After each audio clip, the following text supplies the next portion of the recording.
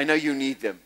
When you start to pray for something specific, I spoke to Dan today, and I want to give you advice. When you make up your mind to pray for something specifically, say for instance, for change at your work situation, salvation of your family. When you pray for salvation of your family, when you see all of a sudden when you started to pray, they're actually going down, worse than ever before. Do not lose heart. This is normal. Because when you really start to pray, there will be resistance in the spirit immediately. This is a sign that your prayers are effective.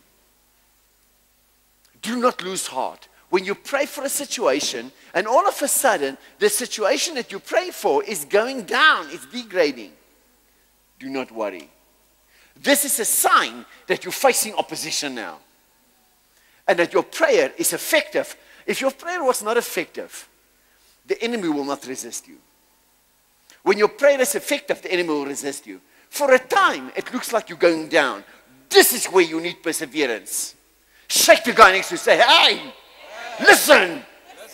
This is the time you need perseverance now. This is not the time to give up. This is the time to persevere because you know you have shaken the spiritual realm. Otherwise, you would not face opposition. That's why all of a sudden, you pray and things are going down. Not for long. Say not for long. If you keep your faith in Jesus and you believe in what you pray, your situation will from there on lift up. But keep your faith. Amen. Keep your faith in the name of Jesus. Never give up when things are going a little bit, taking a dip. When things are taking a dip, don't lose heart. This is time to endure and have patience.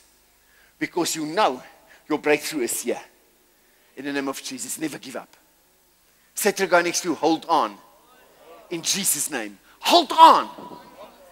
God will never leave you. He will not disappoint you. He will carry you through. If the devil has stolen from you, he will give you something sevenfold better than you had before.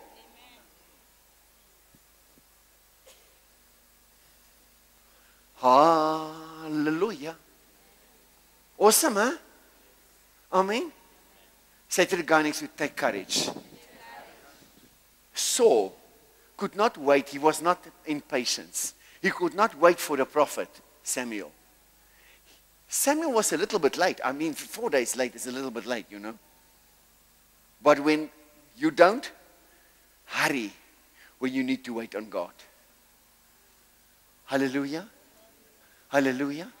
How late was Jesus for Lazarus' funeral? How late was he? Come on, your impatience. 4 days. When he arrived at last, Martha was a little bit angry at him and a little bit sarcastic too. Lord, if you've been here, but you've not been here, I don't think you cared, you know. That is what she actually meant. If you've been here, he would not die. But now that you've not been here, actually just saying, Jesus, it was your fault. That's actually what she meant. It's your fault. You've not been at your place. For the human, God many times is late. But he does not fall in with your time slot and your watch. He's the eternal God. He's got his own time. He's got his own way of doing things, and he's got his own time. He's not worried about your watch. The people who are worried about watches never see the power of God. The people that worry about time never see God's work. They only see little drops. The impatient. Saul lost his kingship. He said, Samuel is like, bring here that sacrifice. I'll do it myself. I'll do it myself. Samuel came to rebuke. It was not his place to do that. Say to the guy next to you, you fill your place. Do not leave your position. Do not try and do another man's work. You don't do my job.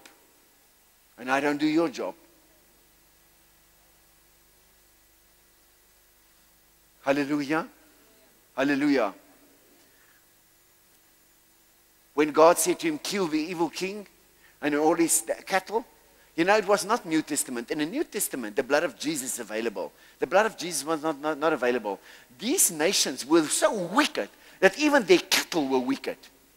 Even in the New Testament, it says, those who sin in sexual sensuality and sins, even their clothing is stained with sin. Don't even touch their clothing. So it's not such an Old Testament thing.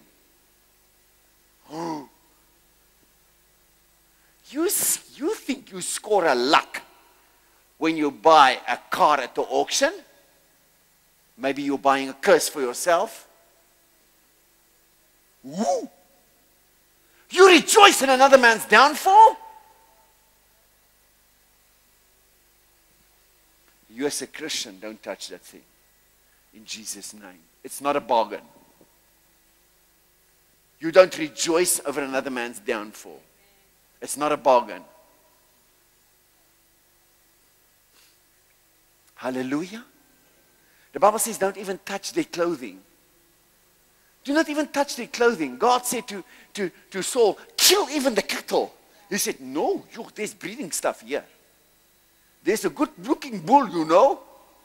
A good goat, we can use this breeding stock into Israel. We can upgrade the cattle in Israel, you know. It was actually not his thinking. It was the people around him said, Saul, do we really need to kill this bull? Look at this bull. That bull was cursed. You bring such a bull into your herd, you curse your whole herd. Even today. Be careful what you buy, what you bring into your home.